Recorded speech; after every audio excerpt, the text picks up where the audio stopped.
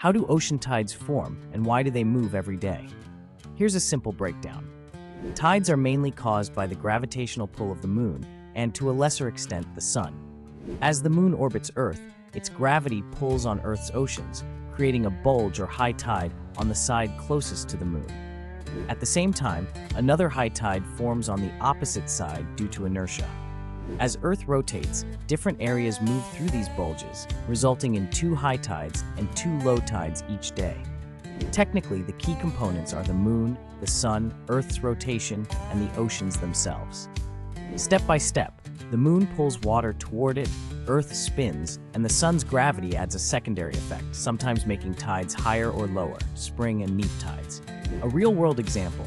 At the beach, you'll notice the shoreline changes throughout the day as tides rise and fall. A common misconception is that only the moon causes tides. Both the moon and sun play roles.